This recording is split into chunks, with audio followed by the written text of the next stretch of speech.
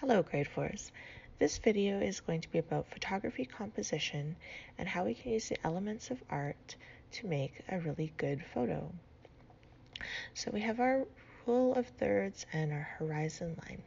Now you can see in this photo, my horizon line's right dead in the middle, which they say is not really the best place to put your horizon line because then it's not as strong of a composition. It's better to put your horizon line on the top line or on that bottom line. And in this one, I've put it right in the middle. And you can see with this grid, if I want to crop it, you'll see how they say a strong composition has your main subject in one of the grid lines. So you can see I've placed the sun on the bottom third line, so that's our main focal point in the image.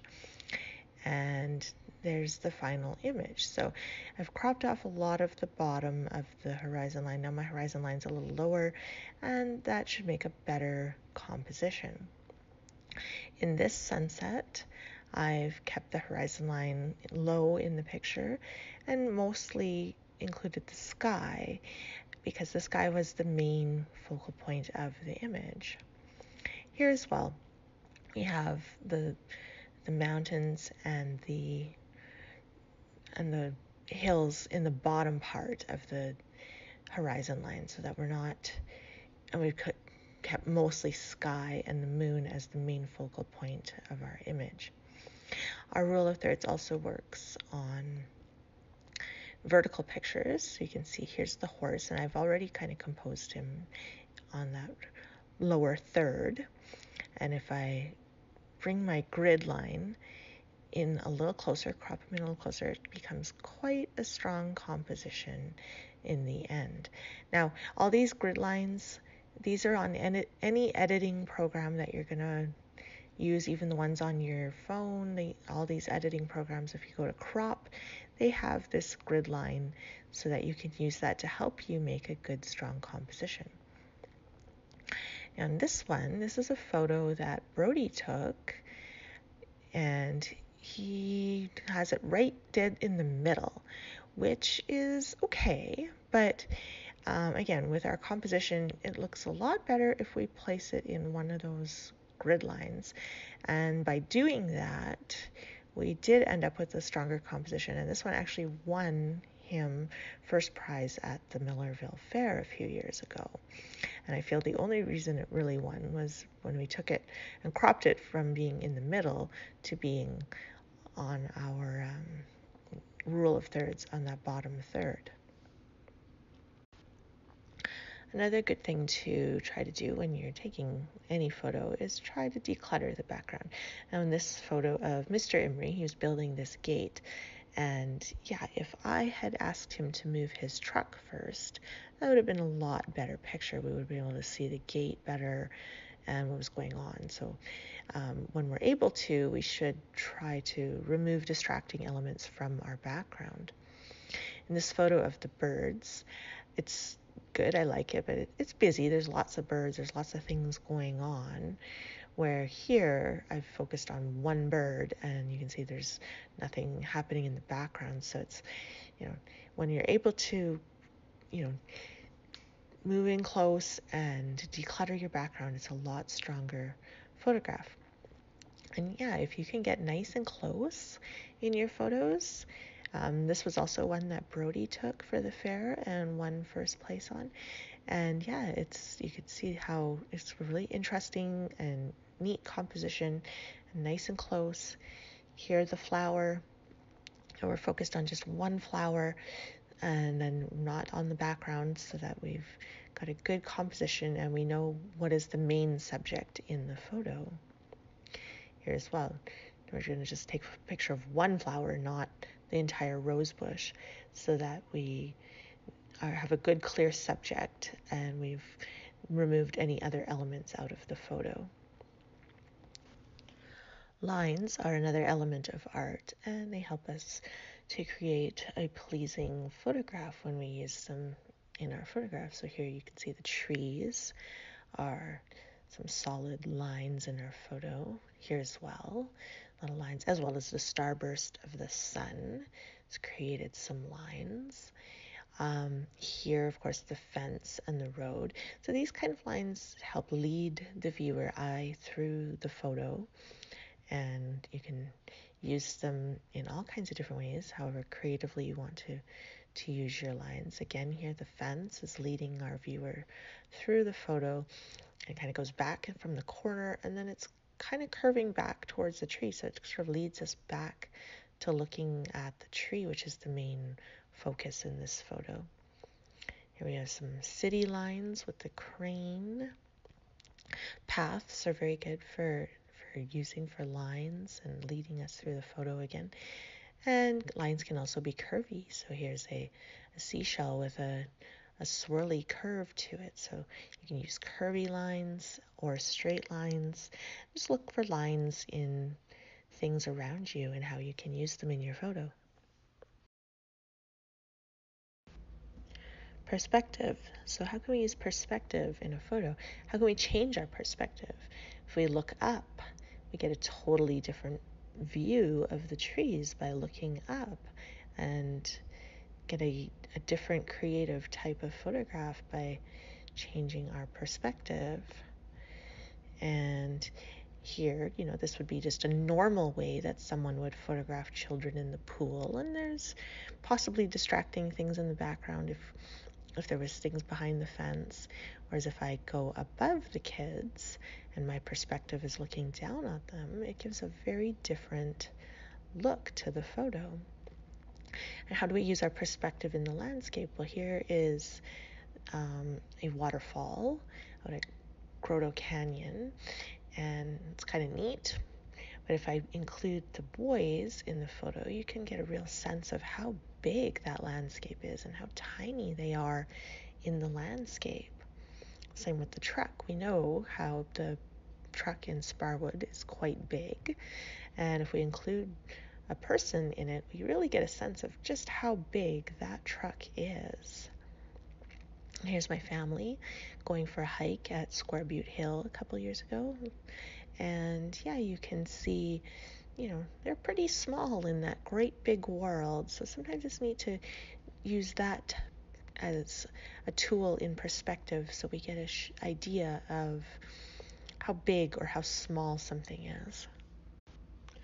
So shape and form, what shapes are there out in the world, and how can we use those shapes to create interesting photographs?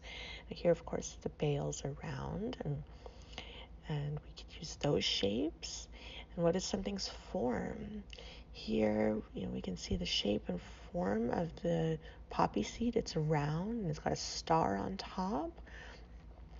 And here we have all the round eggs, and we've lit them so that you can see their roundness and their smoothness. Here we have the rose, and it's a star shape. So just be aware and look at shapes in the landscape around you. Texture is, this isn't a very good one of texture. You can see that you can see the cracks in the texture of the wood, but if we light it in the golden hour, we can actually see the texture a lot better. So we need to figure out how we're going to use our lighting to showcase texture in a landscape.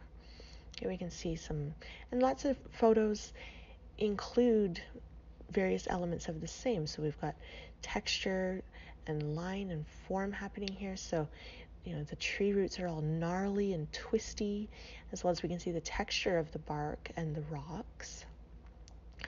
Textures, are they wet? Are they slippery? This was a piece of ice, and we're seeing all the bubbles in the ice. This was also ice, and we can see the texture and the pattern in this ice as the sun was just coming up and kind of lit that up and let us see the neat patterns and texture of the ice. Here we have the flower. It's pokey, and it's got really pokey leaves. We have rocks. We can see the form and the shapes in the rocks as well as their texture.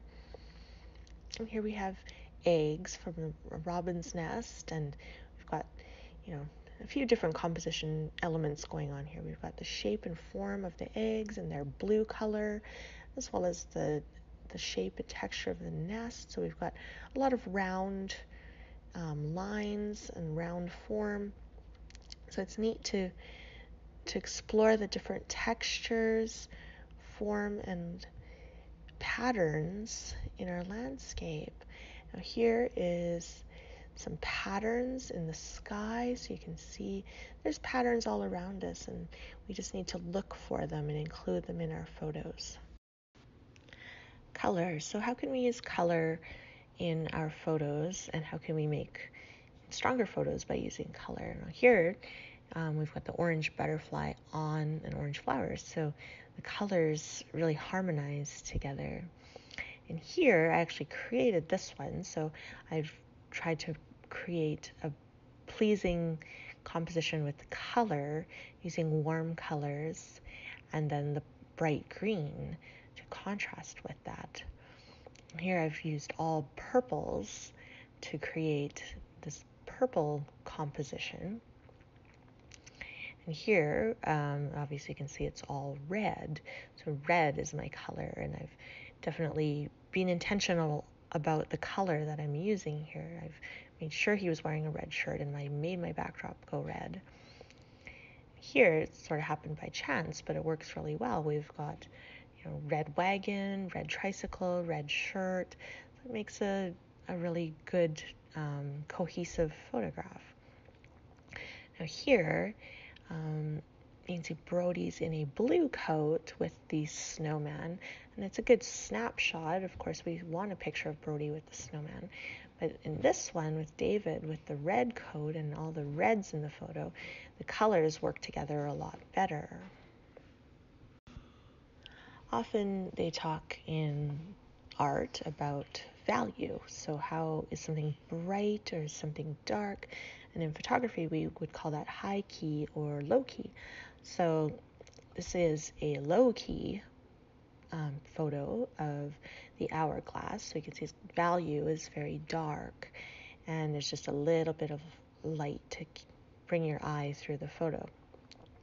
This one, when I make it black and white, is an example of high key. So its values are higher, nice and bright, high value for the photo here.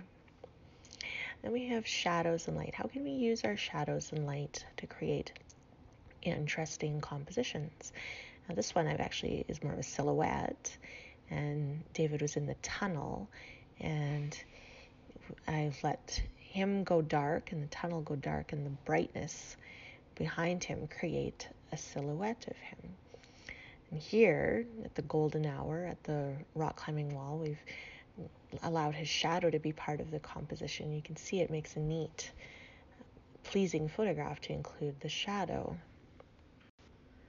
So it's nice for us to challenge ourselves using the elements of art and photography composition to create great compositions in our photos. But what's also very important, and really the reason we take photos in the first place, I think, is to tell a story. So how can we tell a story with the photos we have? Well, here the boys are at the pond, and what are they doing at the pond? And we saw some tadpole eggs, which was quite fascinating. I'd actually never seen the eggs on the pond like that before.